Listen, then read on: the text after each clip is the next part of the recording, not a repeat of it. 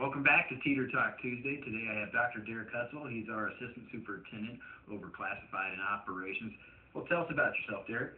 Come here from Willow Springs. Been about 22 years in Willow Springs. I have a family of 4. These are my 4 beautiful kids and my wife Cindy, and just love being here in Willard. What's the big project going on right now? I believe it has something to do with the bond that passed in April. The intermediate school is going to be built in south side of town. We had the pre-bid meeting this week, and so that process is going really well. All right. Thanks for being on Teeter Talk Tuesday. We'll see you next time. Thank you.